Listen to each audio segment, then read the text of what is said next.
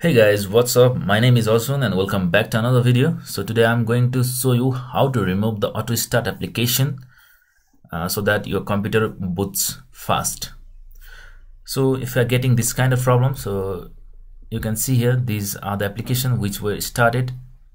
Even I'm not using them, but they started when I started my computer. So Microsoft Teams and ZBrain tools, this application started when I started my laptop. So how to remove this auto start application? So to remove these auto start application, you need to go to the config folder. For that, just type cd and go to the config folder. Just click enter, and you can see there's one folder called auto start. So go to that auto start and just type ls. So you can see here. Let me show again.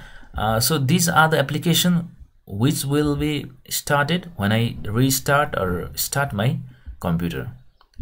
So just remove this application. Just to remove, just type rm-r and just type the name of that auto start application. Just click enter and let me remove JetBrains and click OK. I forgot to write -r and click OK. Now let me see. So there are no any auto start application. So if you start your laptop again, so they won't appear again. So thank you so much for watching. I hope you liked the video. If you liked, just don't forget to like and subscribe my channel. Thank you so much.